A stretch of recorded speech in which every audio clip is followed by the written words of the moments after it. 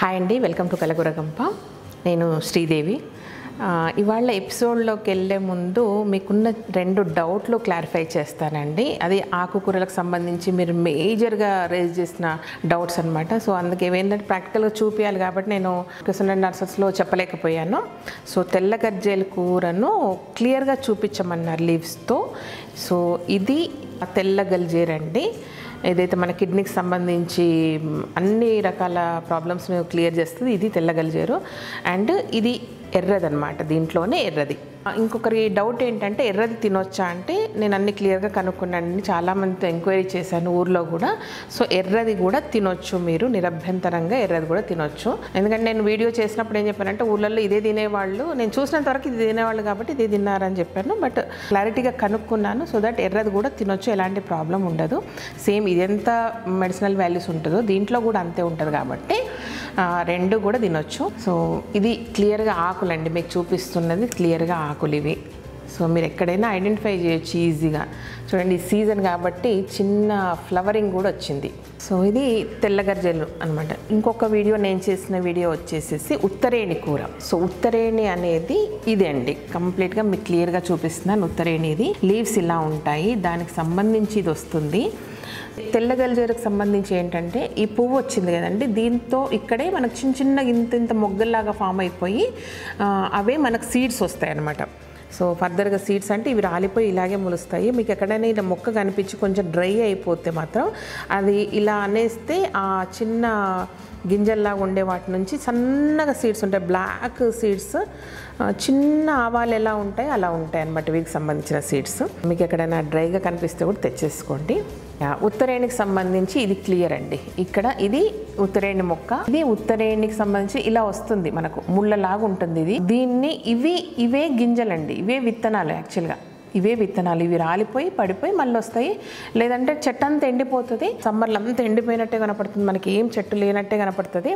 But మళ్ళీ వర్షాకాలం రాగానే వీటికి మళ్ళీ చిగుర్లు వస్తాయి అన్నమాట. ఇది ఉత్తరేణికి సంబంధించిన ఇన్ఫర్మేషన్. ఇవాల్టి ఎపిసోడ్ ఏంటంటే ఇది కొండపిండి కూర. కొండపిండి కూర ఎలా వర్క్ చేస్తుందంటే కిడ్నీలో ఉన్న స్టోన్స్ని కరిగిచ్చేస్తుంది అనమాట. సాధారణంగా మనం ఊర్లలో పిలిచే పేరు కానీ సాంస్క్రిట్ నేమ్స్ కానీ అబ్జర్వ్ చేసినప్పుడు, శాస్త్రీయ నామాలు అలా కూడా అంటారు కదా, అవన్నీ అబ్జర్వ్ చేసినప్పుడు ఆల్మోస్ట్ వాటి పేర్లోనే అవి ఏం పని చేస్తుందో కూడా తెలిసిపోతుంది యాక్చువల్గా మనకి. సో ఇది కొండల్ని పిండి చేసే కూర అనమాట. రాళ్ళను కూడా స్టోన్స్ని కరిగిస్తుంది. ఒక చిన్న ఎక్కడో ఆర్టికల్ చదివాను అనమాట. అప్పుడు రాళ్ళు కొట్టి విగ్రహాలు చేసే ముందు వీటికి సంబంధించిన పసరును పూసి అప్పుడు వాళ్ళు ఆ శిల్పాలు చెక్కితే చాలా బాగా వస్తాయని చదివాను.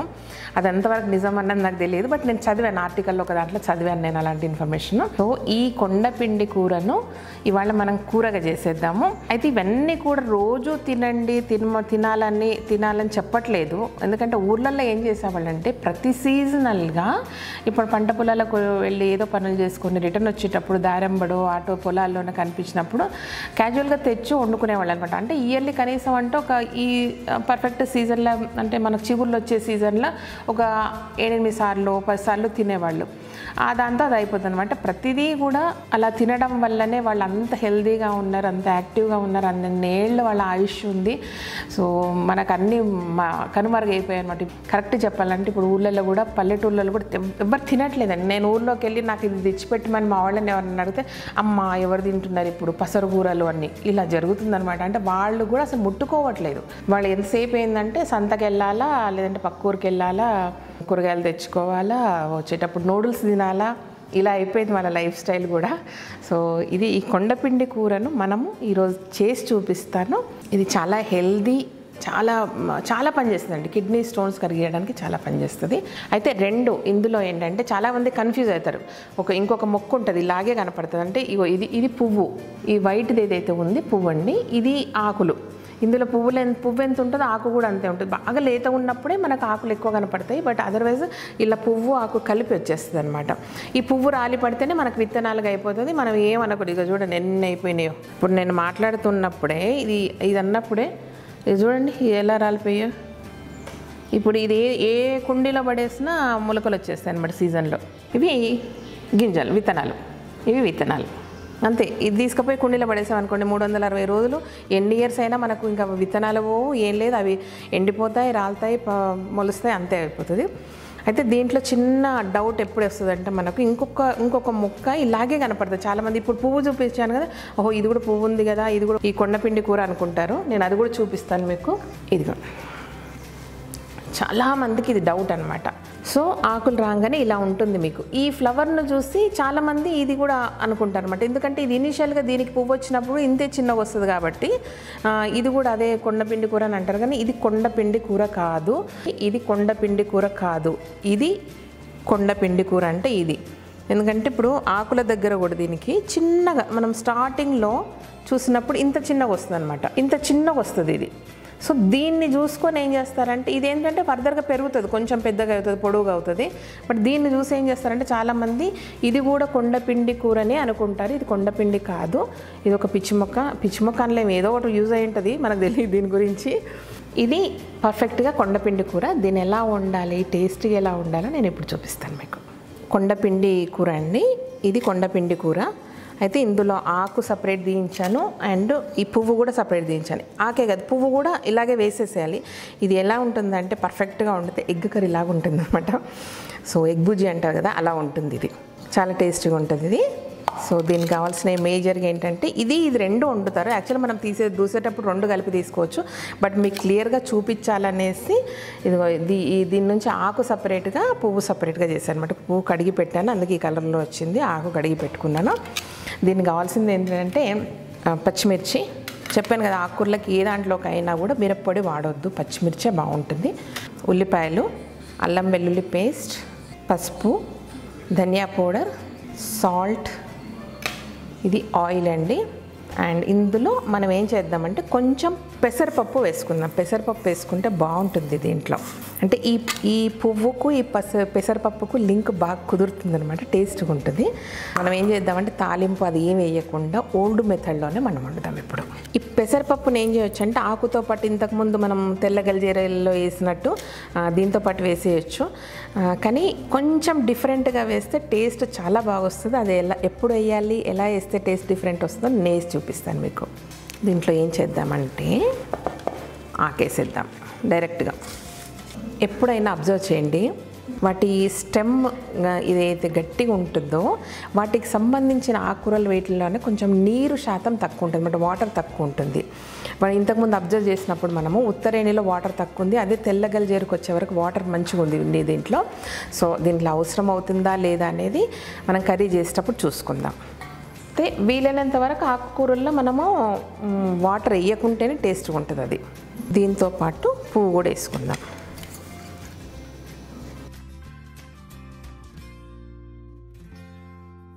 పచ్చిమిర్చి, ధనియాల పౌడర్. ఆకుకూరలో కొంచెం పసుపు ఎక్కువైనా బాగానే ఉంటుందండి. ఇది అల్లం వెల్లుల్లి పేస్ట్, ఫ్రెష్ వెల్లుల్లి, ఉట్టి వెల్లుల్లి అయినా బాగుంటుంది. సాల్ట్. దీంట్లోనే ఆయిల్ వేసుకుందాం. దీన్ని స్టవ్ మీద పెట్టేసేద్దాం. ఇప్పుడు మనం ఇందులో మనం పెసరపప్పు వేయలేదు, అది ఎలా వేస్తే టేస్టీగా వస్తుందో ఇది డైరెక్ట్గా వేసుకోవచ్చు, కానీ ఇంకొక డిఫరెంట్గా కొంచెం తర్వాత వేస్తే చాలా టేస్టీగా ఉంటుంది. నేను చూపిస్తాను అది. ఇది అవుతుంది కదా, ఈ లోపు ఏం చేద్దామంటే పెసరపప్పును సైడ్ కొంచెం ప్రిపేర్ చేసుకుందాం మనం. ఈ పెసరపప్పుని ఏం చేద్దామంటే జస్ట్ కడిగానంతే. దీన్ని ఏం చేయొచ్చు అంటే ఇలా వేరే దాంట్లో కొంచెం వేయించుకోవాలన్నమాట. వేయించుకొని అది కర్రీ అయిపోయే ముందు యాడ్ చేస్తే అది కొంచెం ఉడకకుండా ఉంటుంది, చాలా టేస్టీగా అనిపిస్తుంది అన్నమాట.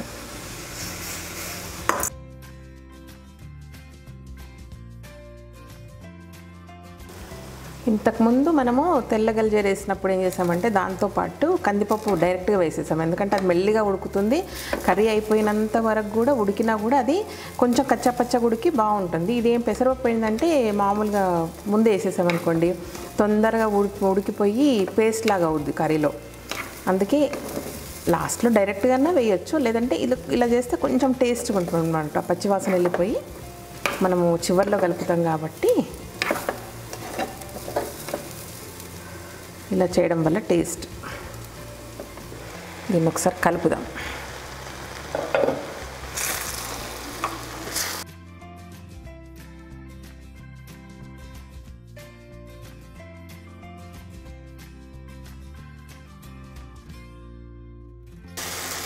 ఈ మనకు వైట్గా ఎల్లో కనపడుతుందంతా పూత.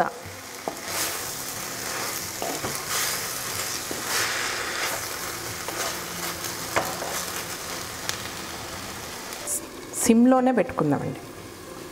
దీంట్లో చివర్లో ఒక్క టీ స్పూను, మీ చాయిస్ అది, బట్ ఒక్క టీ స్పూన్ నెయ్యి వేస్తే సూపర్ ఉంటుందండి టేస్ట్. మీకు కావలిస్తే మొత్తం నెయ్యితోనే వేయించుకోవచ్చు అలా. సూపర్ వస్తుందండి స్మెల్.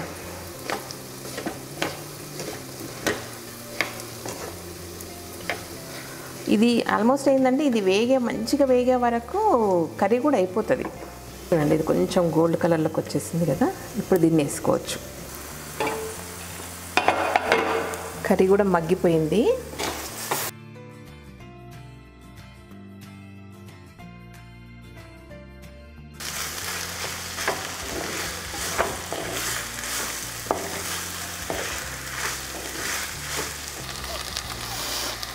సూపర్ స్మెల్ వస్తుందండి.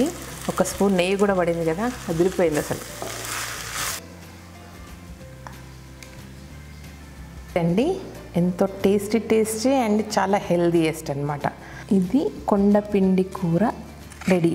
నిజంగా చాలా సూపర్ స్మెల్ వస్తుందండి. అది కొంచెం ఒక టీ స్పూన్ నెయ్యి కూడా వేసాక చాలా మంచి స్మెల్ వస్తుంది. దాన్ని కూడా చాలా బాగుంది కదా. సో ఇలా న్యాచురల్గా హెల్త్కి సంబంధించిన రెమెడీస్ అన్నీ ఉండినాయి అంటే వచ్చాక మందులేసి హాస్పిటల్స్ తిరగడం వదిలేసేయండి అసలు.